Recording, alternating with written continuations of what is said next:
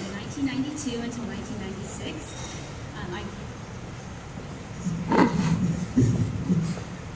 I grew up in Homestead, Florida, so I came in August of 1992, so that was immediately after a good part of my hometown had been destroyed by Hurricane Andrew. And when I first arrived on campus, my thoughts were still back home. I really had not wanted to come, but my parents insisted now is the time to go. And when I got here, I met so many friends, so many professors, so many people who just encouraged me along the way, helped me grow up into an adult, especially spiritually. And I'm so, so thankful for my time at Clearwater Christian College. I graduated with a degree in biology and a minor in music, and while I was here, I had the opportunity to be involved in so many different activities and choirs and ensembles and learned so much during my time.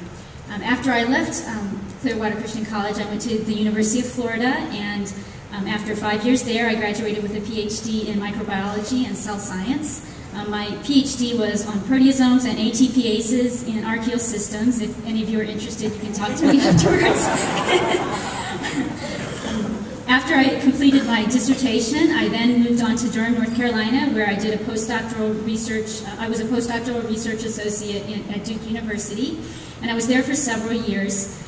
And while I was there, the Lord started to work on my heart. He had been working on my heart for years, ever since I was very young. But he really started to work on my heart and tell me, this time you cannot say no. I want you to serve me overseas. I want you to go overseas. And so I have been in East Asia for the last 3 years.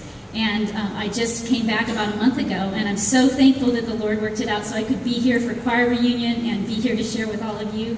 And I go back in about a month. So the Lord has just been so good to me.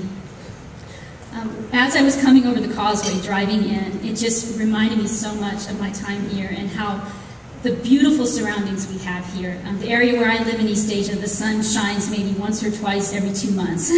And so just seeing the blue sky and the blue ocean, I don't see the ocean there either, hardly ever, it just reminded me of God's amazing creation. I've been working on a team there that's serving in an area that had a major disaster 2 years ago, where almost 100,000 people passed away. And the nature there has been destroyed. There's so many buildings, so many people's lives who've been destroyed. And so for us to go there and be able to share God's love with them through what we do and through what we say, it means a lot to me personally. The education I had here at Clearwater Christian College was the foundation for that.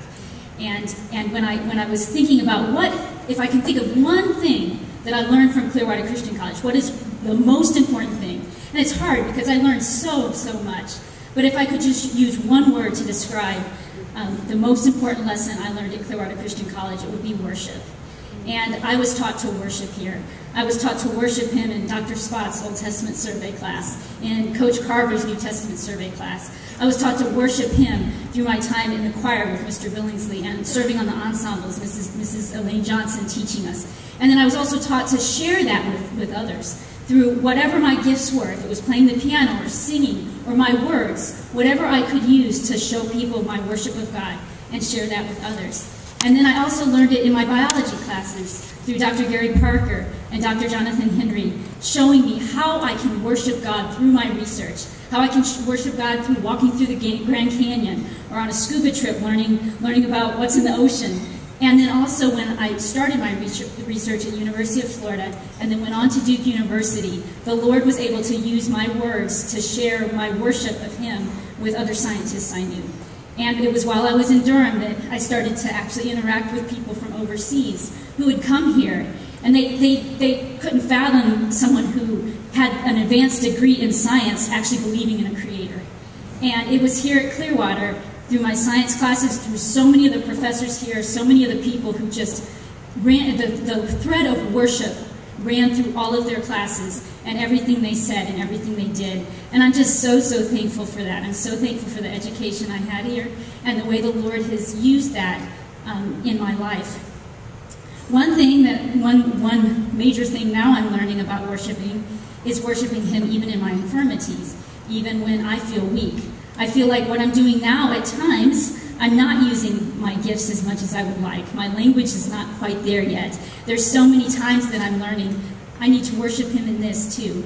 And so I can say with Paul, where Jesus said to him, "My grace is sufficient for thee, for my grace is made perfect in weakness. I will therefore gladly glory in my infirmities, that the power of Christ may rest upon you, may rest upon me." And I'm just so thankful again for what I learned here at Clearwater, for all of you who taught me, and I just pray that God will bless you very much.